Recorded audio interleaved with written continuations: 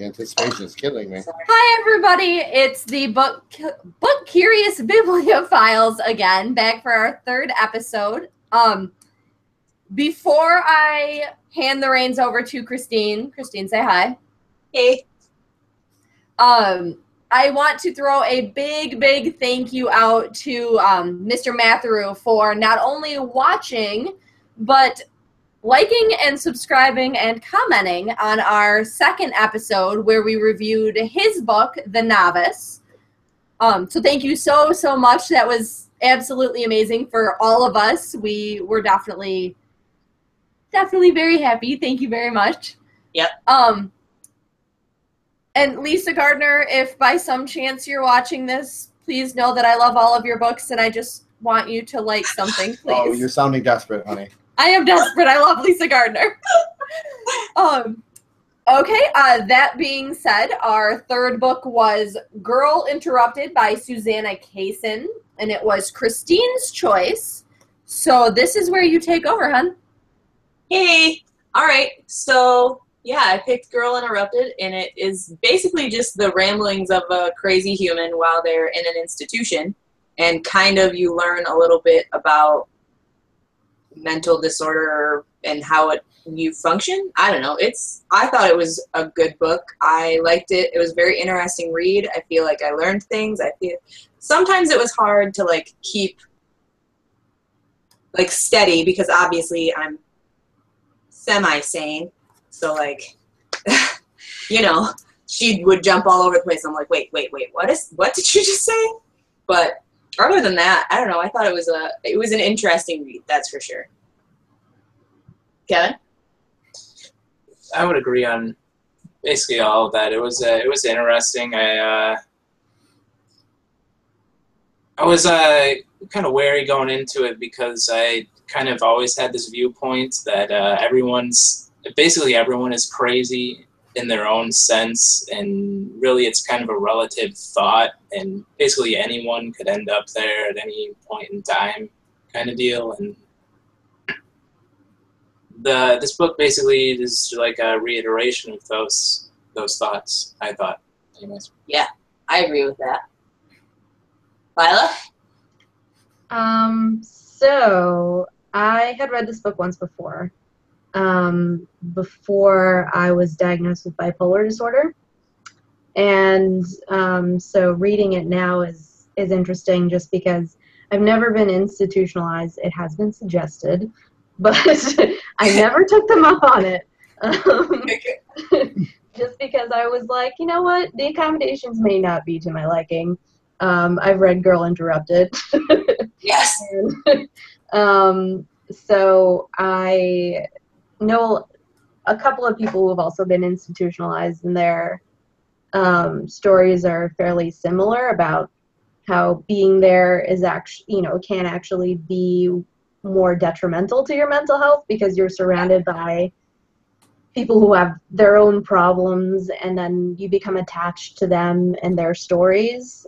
And one thing that really resonated with me was the whole idea of having a whole bunch of people telling you how you feel, or like telling you what's going wrong with you without understanding exactly what you're going through. So like the doctors and the nurses, the way that they interact with the patients, I definitely understand like the feeling of frustration of like, okay, you understand the science of things, but you aren't really looking at me as a total human being. You're just looking at my condition. And really everyone has some sort of disorder, some sort of abnormality about them. But if you analyze every single person and every single thing that they do, you're going to find something. So where does the line go where it's abnormal versus like normally abnormal behavior, which is something that I've like, the line has often been crossed where I'm like, you know what? I don't have an eating disorder. I just am lazy. I don't want to eat right now. Or like, I just like, I don't think that I'm sad because I need more medication. I just feel like, my grandma died and like, this is normal. Right. And so it's like interesting because you get into that system. It's so hard to get out of it because you have people now who are kind of studying you like a lab rat. And the intensity is kind of scary because they start telling you what's wrong with you, and then you start believing that there's Right. something fundamentally wrong with you. When you're already arguing with yourself about it. Right, about like, and then it screws up your sense of reality of like, well, maybe I'm more crazy than I think I am because these people are telling me that I have all these problems, and like, how far should I go with it? How many medications do I need to take? You know, how many people do I need to see about how many different problems that I allegedly have? So that's the part of this book that really resonated with me because I'm kind of in the middle of it now. And so being a part of it in a way it's just kind of like I've spent a couple of parts in the book just kind of nodding my head and being like, yep. Yeah, no, I feel that. I definitely do. So, you know, and I think that being a little older now, because the first time I read it, I was a teenager. And I was definitely reading it from the perspective of like, oh, nobody gets me. You know, like, Wah, I'm a teen. yeah. But now I have a little bit more perspective, especially since I've been through what I've been through. And it made the read a lot more meaningful this time around. Aw. Yay! I'm glad that you were so connected with it. That's super great. That makes me really happy. Because I really was so excited to read this book, and I was like, nobody's going to even like it. Everybody's going to think I'm insane. Great. They're going to think I need to be thrown away. See, that's my worry. Yeah, that was exactly, I was like, oh my god. Why did I suggest this book? I could have just picked a normal book like a normal human. But I read it and it was great, and I'm really happy I read it. So, Erin, thoughts? Now I feel really bad. Oh, you hated it. I know, I didn't hate it. I think my disconnect was it wasn't what I thought it was going to be. I thought there was going to be a lot more science behind it, not necessarily her inner turmoil, whether, you know, trying to prove herself basically not crazy, rather than, you know, I don't know. I guess I thought there was going to be a lot more look into an actual mental hospital. I wanted to know basically what actually went on, you know, the actual issues and things like that. Not right, which is where I don't you know. run into like kind of an issue when it's like a memoir or diary, like that is kind of because it's her perspective of it. Like she exactly painting the best picture she could, but she also was like, she was the one in there. right, yeah, you know, these things were happening to her. Right, and she wasn't super stable. All these people were checking on her, telling her what she felt, what she needed to do, when she needed to do it, if she was walking too fast or too excited about something. Like, I don't know. So it's I don't know. You got it in weird spots. Like just randomly, she was like, "Oh, sometimes people stay and be nurses." By the way, Like I liked it, so I don't want you to think that I didn't. I just. oh, yeah. This definitely isn't the kind of book that I generally read. I read very, very few biographies and memoirs and things like that. And they're usually, as weird as this sounds, like true crime things. So like Tracy Dugard, I read her her biography and things like that. Yep. This was definitely, I don't know, it was intense, and I didn't necessarily look at it as like how Lila described. You know, she had a personal connection to it. I didn't even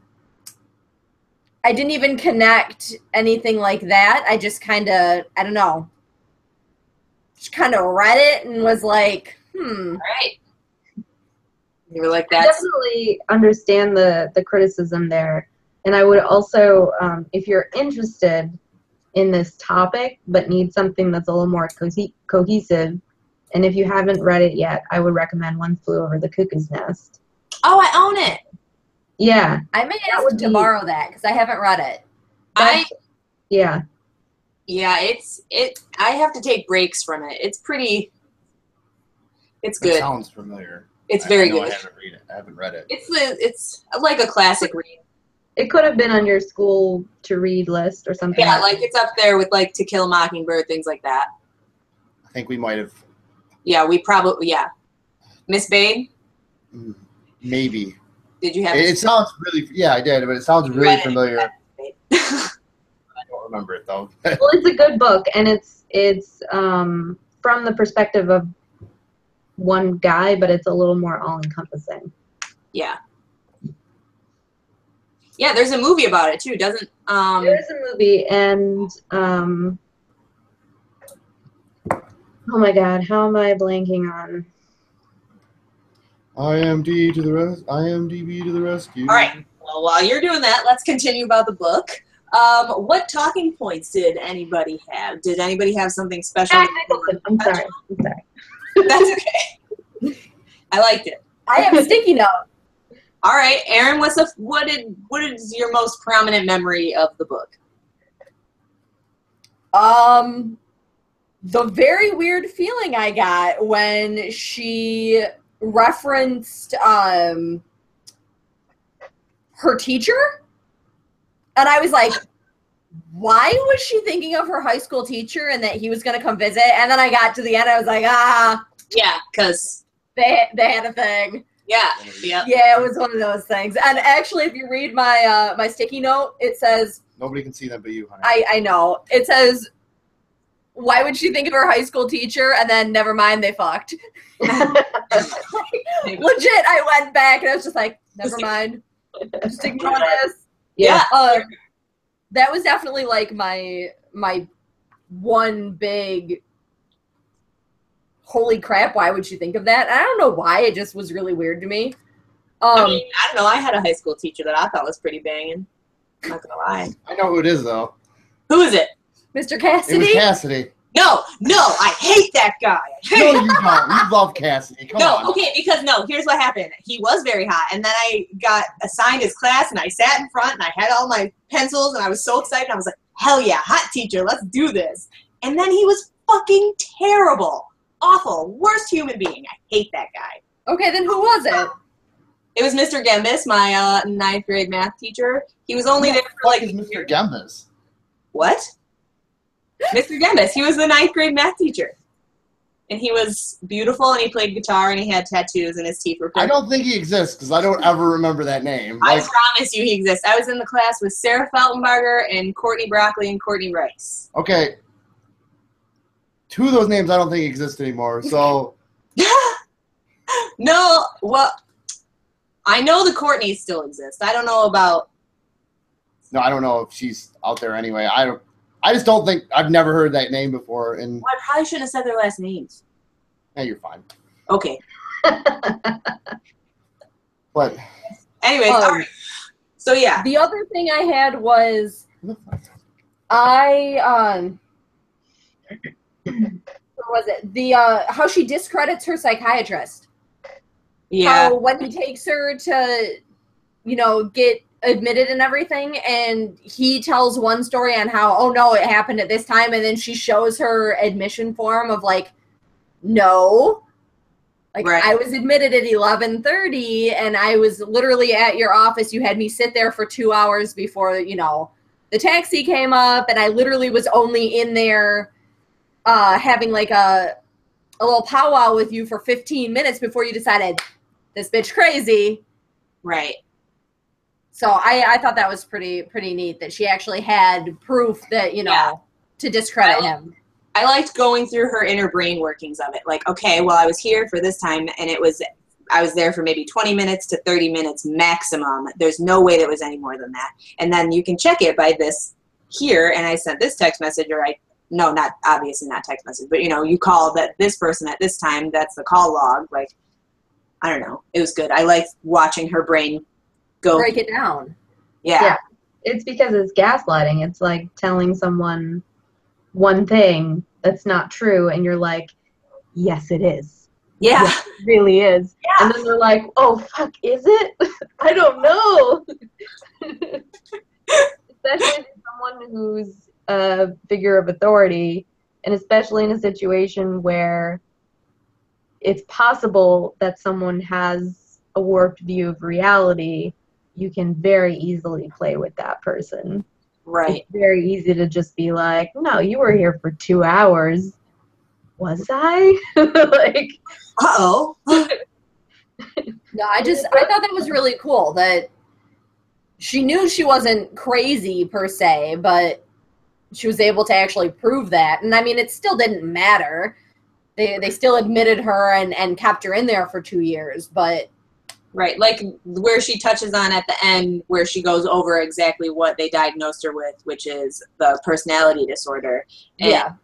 it's just basically like, if you paid that close attention to any person at all, everyone qualifies for that. Like, it's just like being indecisive. Like, I don't know what I want for dinner every day. How do you even decide? Like, is that a problem? Should I know? I felt you looking at me. You know, like, I don't know. I liked it. That's all I know. I can tell you that. It was really great. I really liked, like, Lisa. I liked Lisa a lot. What did everybody else think of Lisa? Lisa was the, sociopath. yeah. Yeah, yep. The She one was that alright. got into the fight, or not fight, but basically Like like the other Lisa. territorial, yeah. Yep. Okay. Yeah, I like someone that you can't really predict a whole ton, I guess. And you can't, yes, hi, Kevin. I But, like Wild card. wild card. Yeah, I like that a lot. I like when the other Lisa got sent to maximum security, and to get them out, she just like lights up a cigarette. Yeah. And like all of a sudden, all the nurses come swarming, and they're like, "Dude, we've been standing here for like 15 to 20 minutes, and now all of a sudden, because I'm smoking, you're gonna let us out?" Right. Yeah, she's like, I'm just gonna do whatever I have to do to get what I want to happen, and I don't care if it affects you, really. I'm sorry if you don't love it, but... And I'm just gonna leave. Like, Yeah. I'm just gonna leave, and Yep. then come back when I'm ready in 3 or 4 days. It's just like, okay, well, I got my dose of outside. I'm ready to be taken care of now. Like a cat that, like, gets out at night or something, and then a couple days later, they're like, They're pawing at the door. Yeah. They're like, just kidding. Can I curl up next to the fireplace again? Yeah. Which they do describe in that book. She does touch on where she says, like, the outside world is almost too hard to deal with once you've lived inside the padded cell of, like, the mental institution. They do everything for you. You don't have to think about what food you're going to make. You don't have to think about getting dressed in the morning, where you need to go. You don't have to think about getting a job. You don't have to, like, nothing, or bills to pay. Like, everything is taken care of for you in there, Mhm. which also kind of takes away at your own personal, like, self-worth, though. It's like a vicious cycle. Like, no matter where you go, if once you're in there, people are just going to continuously find things that are wrong, but they're the ones perpetuating it, because we are still individuals no matter what, and we need to be able to be that without someone's watchful eye every single second. Well, you lose your dignity. Yeah. Nothing is off limits, and no part of your behavior isn't scrutinized or controlled. And it's not just that people are giving you their opinion, it's that their rule is law. Yeah. Like, if you cause a problem, you go into max security, or you go into the room for people who are causing a problem, and you get locked in there. So it's not just that, you're in a space with people who have opinions, but these people are controlling you, and they're controlling every single aspect of your life. When you eat, when you are able to, like, go outside, like, it's you just lose everything. So once you have to experience all that and all those tiny little decisions again, it gets overwhelming. And so then they're like, oh, there it is. See, told ya, you were crazy.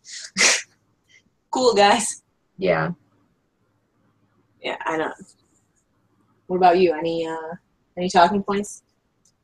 One thing I want to talk about, when they went to get ice cream, she said, like, the nurses put on this face like, oh, this isn't happening right now. I'm not a nurse escorting around a bunch of lunatics getting ice cream. And, like, I think that's basically something that just about everyone does nowadays. Like, they just put their head down, look at their cell phone, kind of ignore their surroundings, put up like a digital shield to the outside world as opposed to dealing with the issues at hand. Like, if I don't notice them, they don't notice me. Right. Don't make eye contact when we pass each other on the sidewalk, and maybe you won't realize I exist, so I don't have to converse. I do that with so many people from our graduating class. Do I do that? Yeah. Oh my God, I'm like that person that I'll be walking down the street or, walking into work and be like, hi, I don't know you, but I'm going to smile and wave at you anyway. Random people are one thing, but other people that I graduated with, it's like... Yeah, people who, like, have this preconceived notion of who I am, I'm not interested. Like, I don't want to talk to you. There's a reason that we're not friends. Yep. Like, we don't hang out for a reason. Poke me on Facebook and leave me alone. Yep. Well, yeah, I thought it was the ice cream thing was interesting because it's like the nurses are trying to, first of all, they're trying to pretend like everything is okay when they're like walking as a shield around these people who are obviously have problems. Right. To like set the tone for everyone else. Like, we'll just like, I'll pretend this isn't happening. You behind the ice cream parlor, you're going to pretend it's not happening. Just get their ice cream and we're going to go. Like,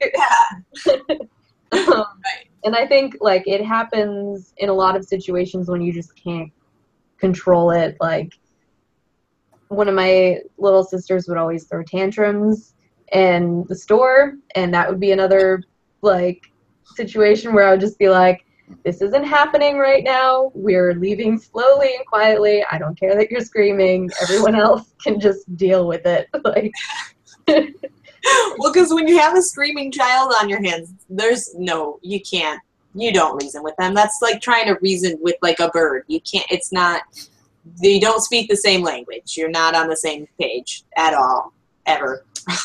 and well, in that way, they are being treated like misbehaving children. Yeah, Because exactly.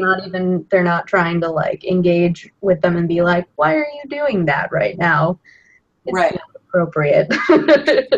They're just like, they're gonna do what they're gonna do, get the ice cream, go back, and we'll call it a day. Or even not engaging with them in that moment after the whole incident has happened or whatnot, just sitting down with them and go, what were you feeling to make you act that way, and how can we potentially prevent that in the future? Mm-hmm. Yeah, I really felt like there should have been a little bit more like interaction, like just like that. Like, what's going on? Why did you feel that was a necessary action for what was happening? Like, I felt like she did give snippets of her talking to doctors, but I wish that maybe a little bit more would have been like a day-to-day thing. Like, what happened after your doctor got the report from how you behaved at ice cream social? Yeah, Sorry, Kevin, go ahead. That's kind of one thing that I would have liked a little bit more from the book, is some depth into any of the subjects. I felt like she just sort of glossed over a little bit of everything, and she didn't really have there wasn't any real timeline to the book either. She sort of jumped from one event to the other. It sort of just seemed like she was writing it as it came to her head, kind of deal. Which is, what happened. Possible, yeah, quite possible. I felt like it was kind of just a free-for-all. Like, okay, I'm in here, I'm supposed to be getting help, or, you're supposed to be helping me to either treat or, whatever, this problem. But I kind of felt like it was, oh, okay, well, you're all in here, just have at it. Go do you. Yeah. And there wasn't any other than their, their assigned bedtime and their assigned like food time, I didn't feel like there was any structure at all. Also, I just felt like it was the only like structure was if you were too rambunctious, you went to the quiet room or whatever. Yeah. Or they gave you Thorazine and they knocked you out. They're like, we're just not even dealing with this. Like giving NyQuil to an infant. Like, what? Why would you think that that's the way to fix that problem? That's not. Well, I think that this also comes from a different era or a different. Oh yeah, this is outdated. It's also because until very recently, just the philosophy on mental health issues is just like quarantine, get them out. We don't want them here. If they're like bad enough to not be able to function in society, just put them in a place and let them do their thing because we can't help them.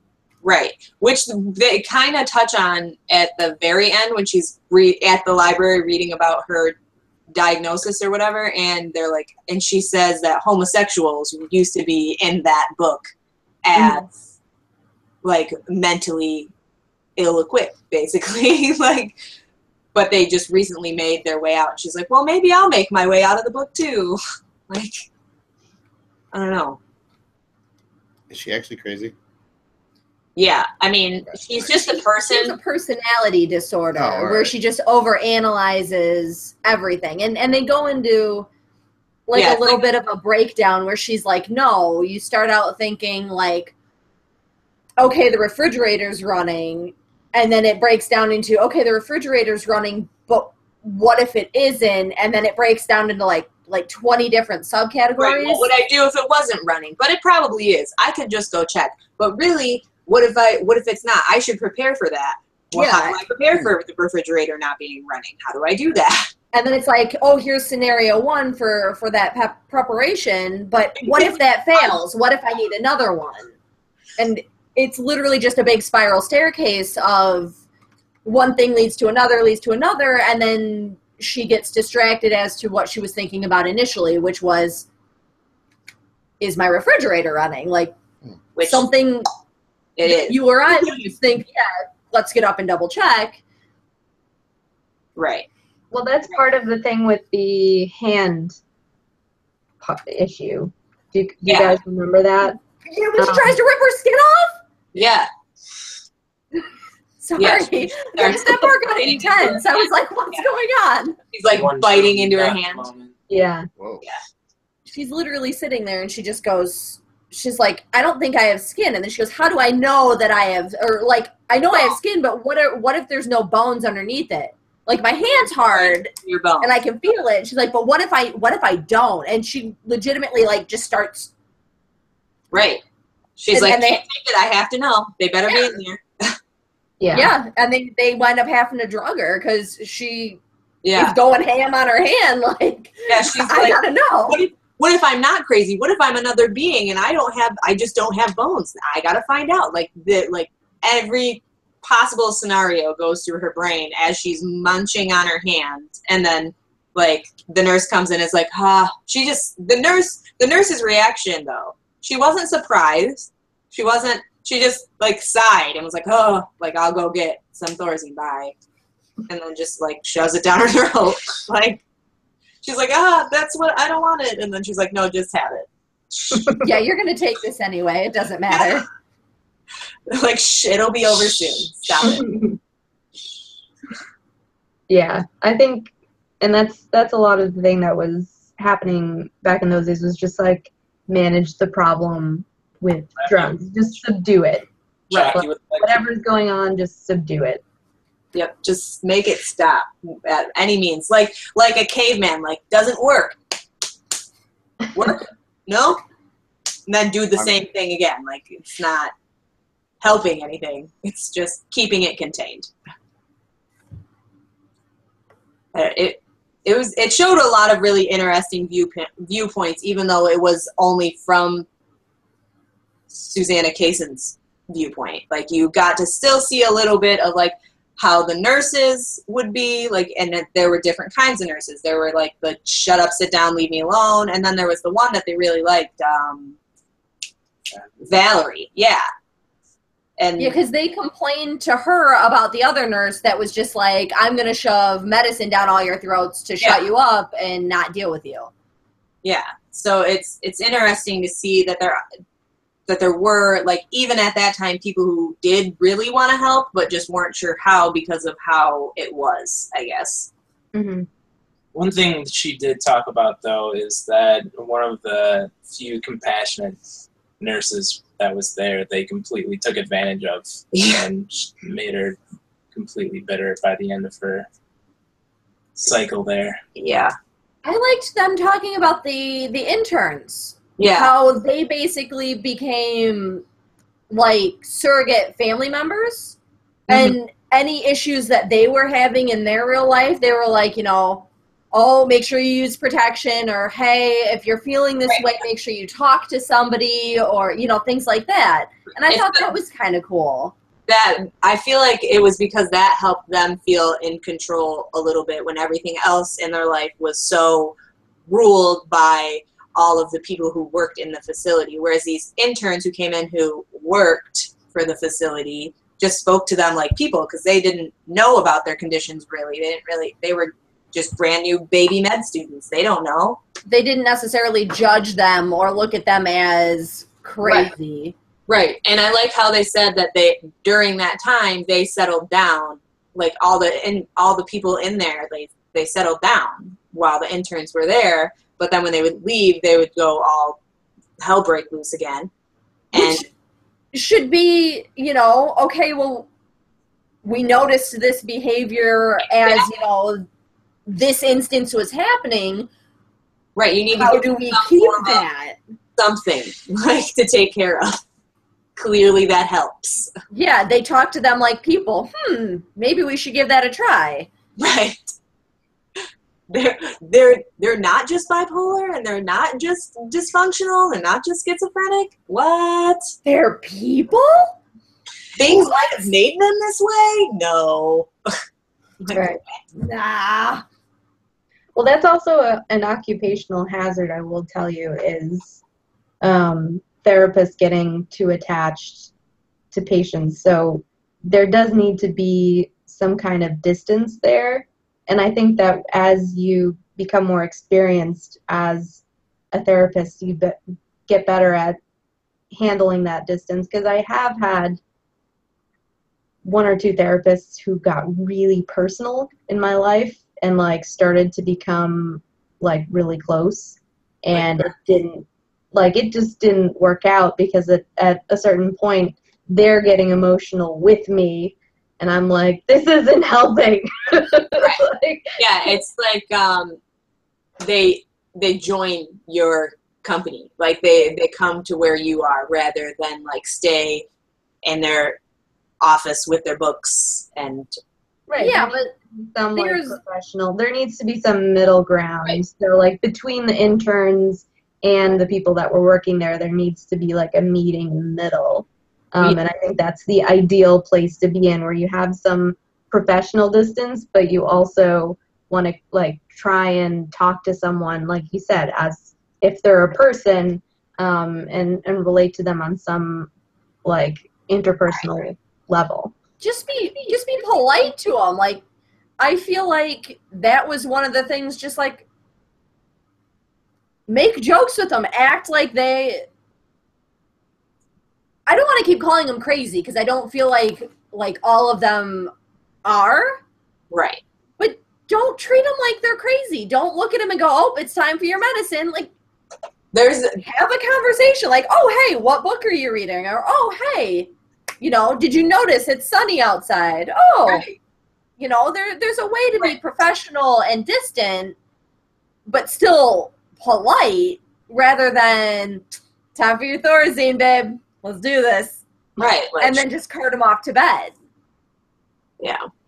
Unless they were being good, sitting in the TV room, not doing anything, not chewing on their hands.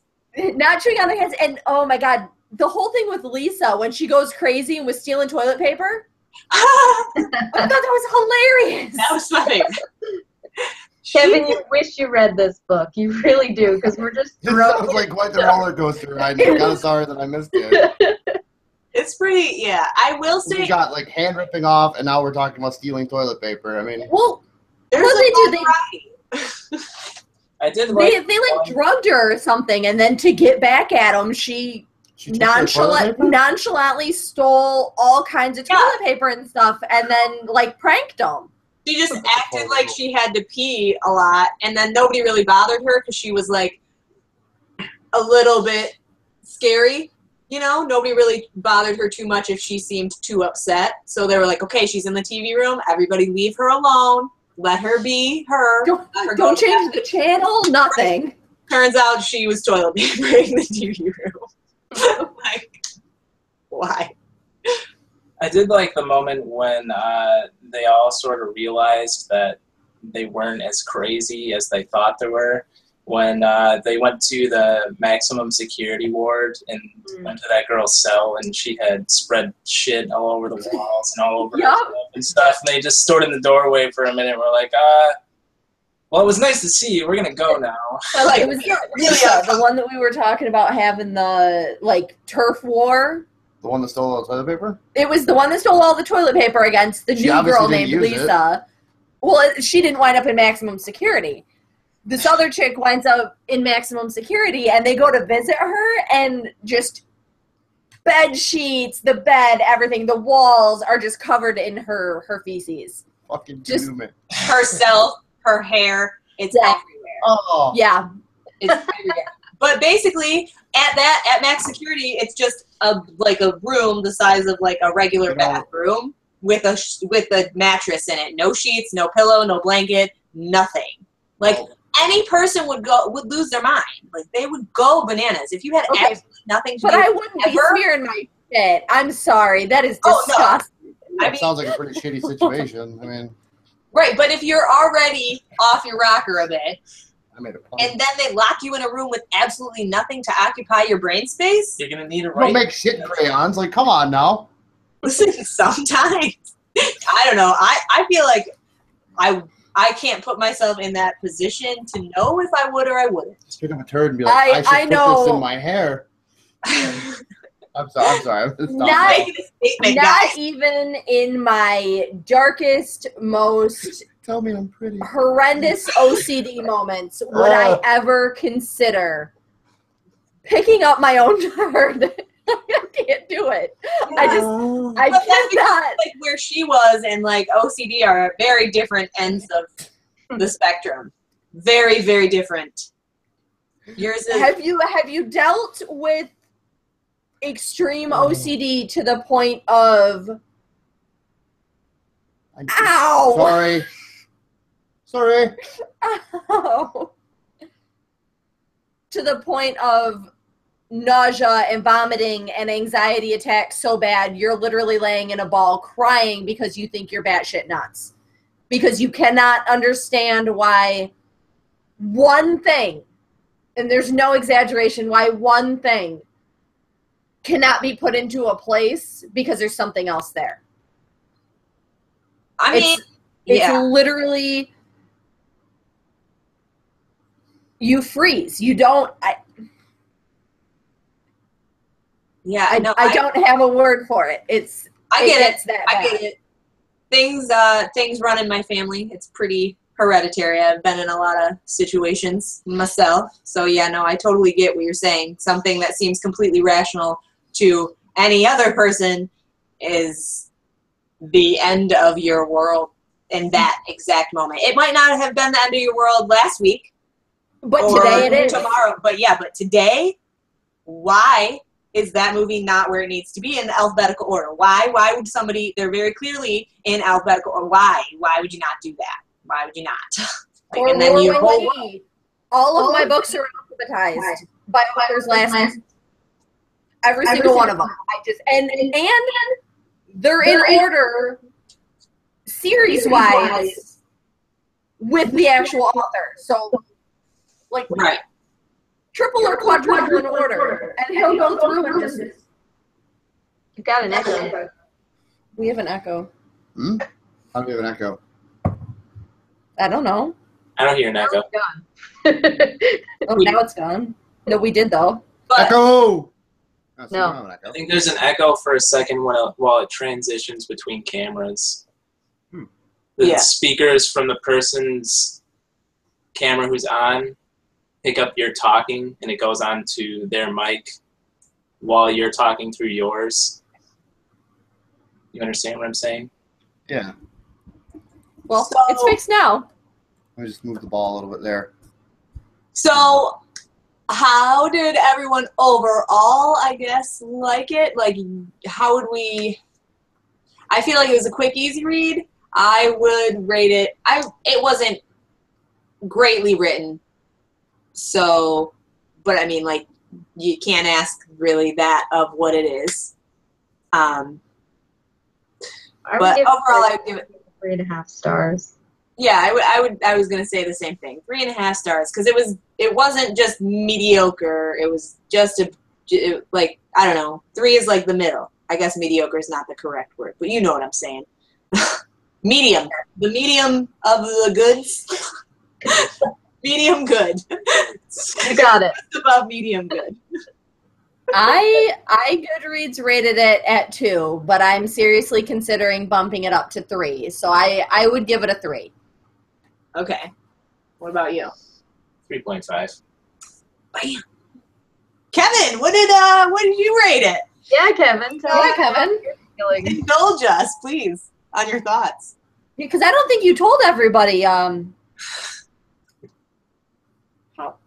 Oh, I how rated it. good was it. It's a very solid book. I give it a 2.5 star rating Um, because I haven't read it yet, but just based off of the shit spewing and the craziness and the ice cream getting and the shitty nurses, I am going to read it soon. I just, real life got in the way of this one and I didn't get a chance to pick it up. I mean, My I get it. apologies. I get it. I took a really long time to read the last book, but just because life, 3-year-old doesn't let you read all the time, turns out. Weird. What? But, I don't know, did we hit on everything everybody felt was important? oh, hold on 1 second. Oh, okay, well, I had one more sticky note. right, let's do this. One thing I want to talk about while you're looking for that real quick is, did anyone else feel like she really glorified the ability to commit suicide at the beginning of the book? Yes. She's like, it takes such bravery to pull the trigger and blah, Right. blah, blah. Like, it's a courageous act. Right. I mean, it goes against all of your human instincts for survival, which is why I think that when someone does commit suicide, it has to be, it's never a choice that someone makes. It's never, that's Right. why I don't feel like it's courageous, because it's not any one of those things. It's just your illness. Right, you feel that is what has to happen for Right. the It's world to continue on. just the illness. It's just whatever mental illness that you're experiencing, that's a symptom of it. If you look at it as any other illness, that's what makes certain mental illnesses deadly. It's not because you're going to waste away or you're going to have Your heart's gonna grow. explode or something. It's just that with this spectrum of mental illnesses, there is the grave possibility that you can be in a state where you decide to take your life. And by deciding, I don't mean that it's a decision like you're sitting back and thinking like, I think I'll pull the trigger now. It's something that you really can't control as much as you can't control Right, heart you're still attack. battling with yourself down to that very last nanosecond. Like, it's a constant, it never ends, but I think in the end it's like I said, like, that's what has to happen. That's it. Right.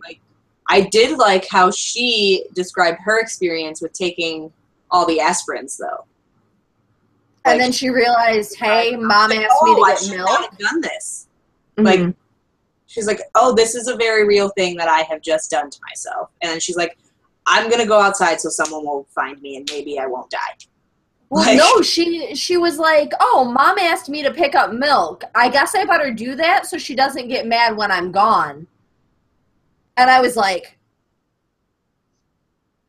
Yeah, which is another symptom, like, of the illness. Like, she wasn't thinking about how her mom would feel emotionally about her being gone forever. She was thinking about not her having mom being milk. upset about the milk. Like, Yeah. she thinks that her existence isn't as important as something as making sure there's milk in the fridge at that point in time. When you're so deep into that illness that even your human instinct to survive cannot save you from it. Yeah. That's the level of illness that you have to be in to make, to do that to yourself. See, I was, I guess, kind of thrown by the fact that she talked about it so cavalierly. It was just, yeah, sometimes I'm walking down the street and, I'm thinking, God, that bird's really annoying. I should kill myself. And I can't say that I ever had an extended period where that's what I would have considered. Mm-hmm. And for me to just be like I've never just walked down the street and went, damn, that car horn is just, oh my God, it's driving me nuts. I should just end it. I should just, hear it. Well, that's what. So I was like, I don't is that really what it's like? Because I've never. Yeah. Yeah. I mean, there's a name for that too. It's actually a component. It's not OCD, but it is OCD-like in that it's constant thoughts that you can't control. And when those thoughts align with suicidal tendencies, so you can have those thoughts and not be anywhere near actually wanting to or feeling like you will actually commit suicide. It's just the thoughts would be running in your brain. Like you're driving down the road and then you're like, I could die if that semi hit me right now. Right. And then just continue on. Like, you're not affected by the thought, really. You're just like, my life could be over right now. But the real dangerous thing is that when those recurring thoughts match up with the impetus to actually go through with it, that's when that becomes really super dangerous. So it's called suicidal ideation. Yeah. All right, Erin, what was your thing you wanted to talk about before? Hang on, did I read that right? Oh, I guess.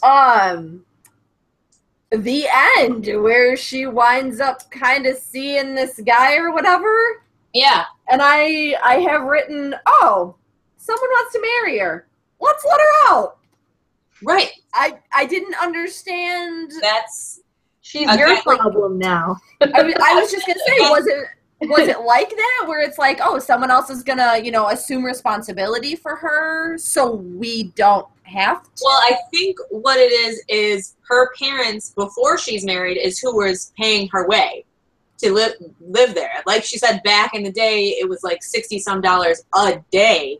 And back in 1968, that was a lot of money, like a lot of money. And now, if she's going to be married to this other human, her parents are like, whoa, like, okay. But then I have the question with giving her away like a dowry, not like a dowry, not like that, but like, yeah, I guess symbolic of like giving her away at a wedding. Like, well, here you go, you get all her medical stuff to buy. Then I guess my question is, how did her parents just let her get committed? Like, I mean, she tried 15 to kill minutes, Christine. 15 minutes, and this dude decided she's crazy. Well, I'm going to check her in. Or I'm going to trick her into checking herself in. So, She did try and commit suicide.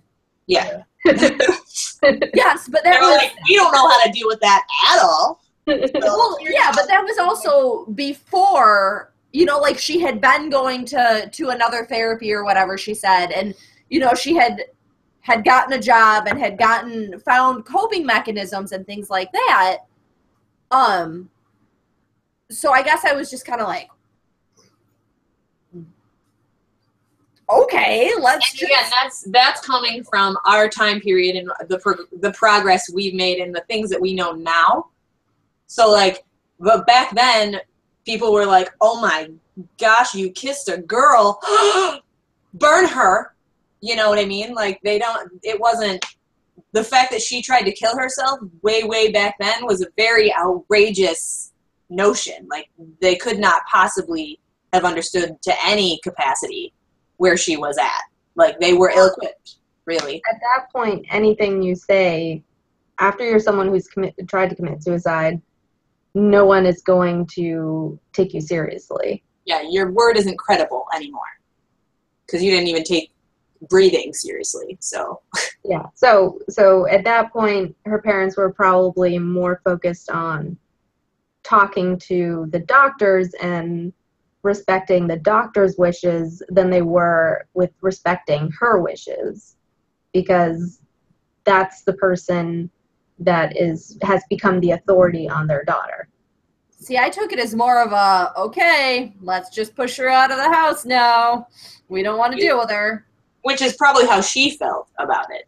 The way I thought it made it sound, though, like, she was still going about her day. Like, this was just a normal doctor checkup for her. Like, it wasn't planned at all that she was going to be institutionalized. She was just going in for, like, a routine, oh, well, I have to go get a checkup now.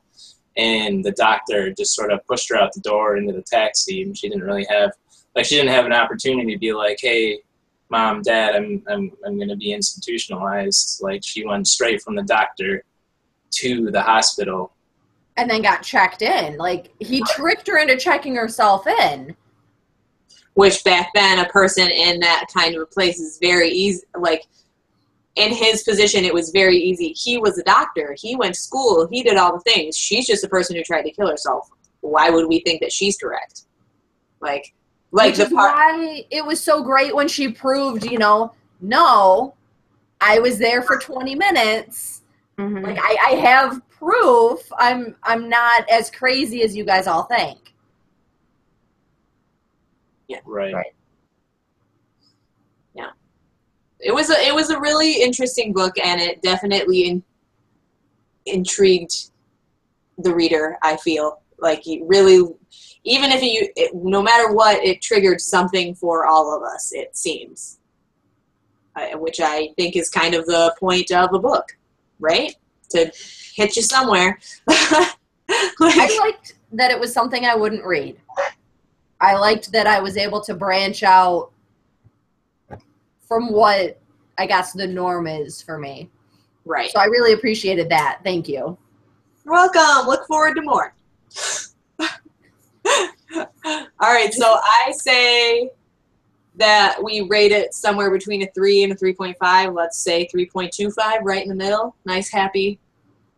Well, the three of you guys went 3.5. I have no problem rating it, putting it at a 3.5. I think my only holdback was that it's not. 2, so Yeah, My he didn't vote does read not it. He count. doesn't count. I know. I was just. My only holdback was I think I was more looking forward to more of a scientific aspect than, Right. trying to prove, I guess, her innocence. Right. So I liked it. It wasn't bad. It was good. I don't mind doing 3.5. How? So what about? So I say overall we rate it that 3.5 then. Yeah. Yeah. All right. 3.5. Woo! Thank you, Yeah. Anna Kaysen. Your book was a wonderful read. We all enjoyed it to some extent, I feel. So yeah, great times. Let's go on to our choices for the next book. Okay, how do you want to do that? Drum rolls.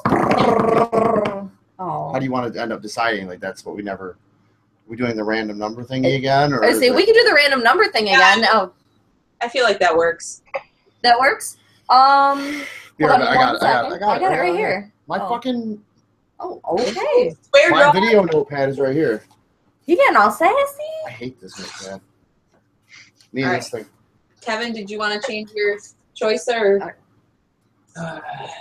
Okay. These are my notes. I'm writing down write their down choices. every time I die. Sorry, here. Which is a lot. It's a lot. Don't fuck that one. Please don't fuck the Overwatch one up. This one? No, the I one was on the just next going to page. write on the That's back fine. of this. Okay, Kevin, what was your choice? I'm gonna do the Andromeda Strain Nice. and the Graveyard Book. By Neil Gaiman. Whoop, whoop. Can you tell he's my favorite author? Hey, if you're out there, I want to be your friend. The Graveyard Book, you said? Yeah. You changed my life, Neil Gaiman. I love you. I can honestly say I've never read anything by him. Oh my gosh. You've never read a Neil Gaiman book? I've never read a Neil Gaiman book. Down on life. I'm telling you. They're fantastic. Lila. Changed my entire state of thought on everything that exists. He's a magnificent, amazing author. I can't express that enough. My choices now? Your Yes. choices. Okay. My first choice is Brilliance by Marcus Saki. Brilliance? Brilliance. And my next choice Is Wool? Whoa, Is- whoa, whoa. the Wool Trilogy series by Hugh Howey, Kevin. That's not fair. Woo! Woo! That's a trilogy. We only have to read one, right? It's the same length as an original, like a normal book, so we have to read all three. Okay, well, since you wrote them down randomly, let's go. Woo. As I knock the book off the desk. I have to go here. Give us 1 second. He's pulling it I'm up. doing the thingy. Random number generator. Well, Christine actually has to pick the number of how many times we press the. Oh, I do? I don't know. Yeah, I think we let.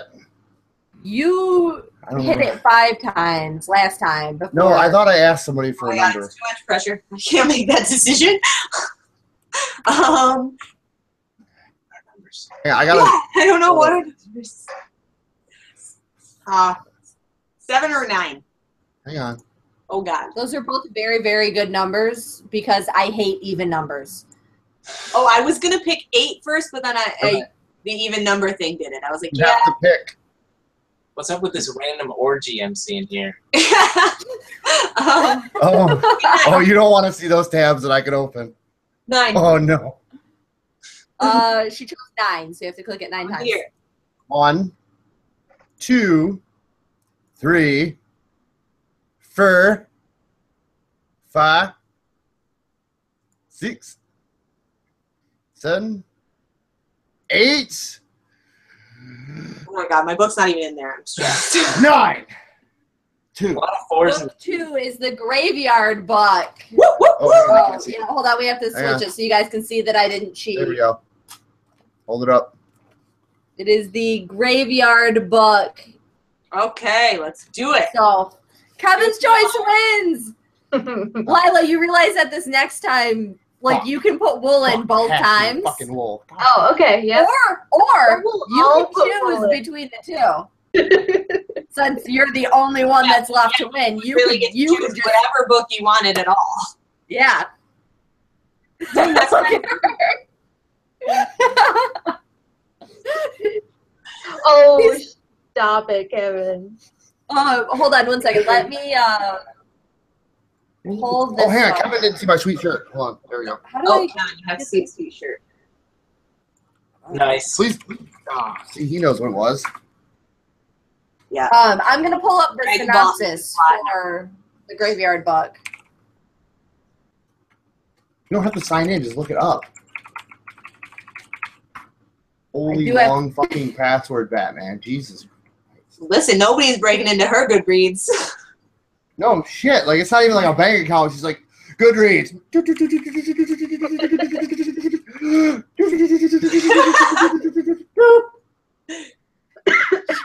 Retinal scan.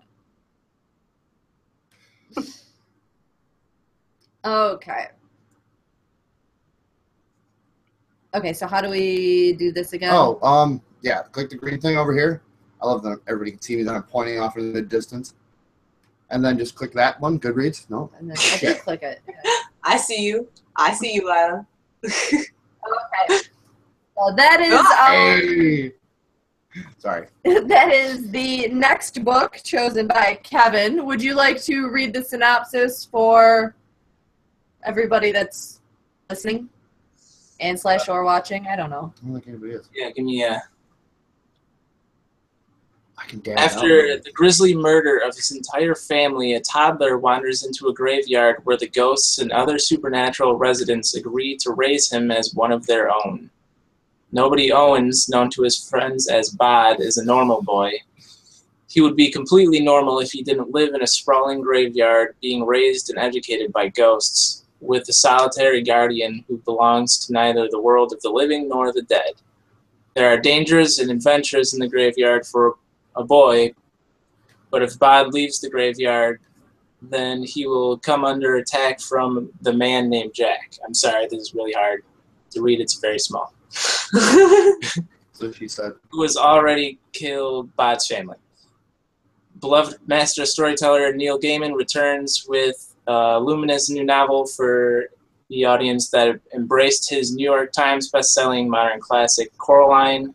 Magical, terrifying, and filled with breathtaking adventure, the Graveyard Book is sure to enthrall readers of all ages. Bless. Woo! Yes. Neil Now Gaiman. click the stop sharing button. Click Yeah. stop up Whoa, here. that was a Right lot here. Up where? No, you hit it. Stop. Don't touch anything. Stop it! Put the Yeah. mouse down. He wrote lots of good books. He wrote Coraline and Stardust and Neverwhere and all kinds of good things. So I'm really excited. I haven't read this one yet. Pretty jazzed. I was going to put in Stardust, but I was reading that there was a lot of graphic sexual stuff in there, and I'm really big in that. So. Oh. She's like, let's Let's go on. I don't care. Let's run a smut club. Ha ha ha. As long as you don't have to Why read not? pictures. Yeah. Yeah, I wouldn't force that book on I will pull that anybody. out. Guys. Why? No. Oh my Stop. Stop opening your mouth. I thought she was having a nosebleed. I was like, oh my God, Erin. Oh my God, take it off. Are we still online? Yes. Yeah. Yes. This line. Oh, okay. Well, Oh my great gosh. job, Oh, guys. thank you all for. What are you doing? Yes, thank you all for coming. I hope whoever watches this had a really great time with our shenanigans. I I botched it. Okay, stop. I I'm botched trying to it. finish this up. Sunglasses. Squirtle Squad. Okay. Oh, you- Yes, I got rid of it. Thank everybody for You're for supposed to watching say us. Join us in probably 2 or 3 weeks for The Graveyard Book by Neil Gaiman. It's this thing. Oh. We had a wonderful time discussing this book, so Christine, thank you so very much for choosing it. Remember, it's okay to be book curious.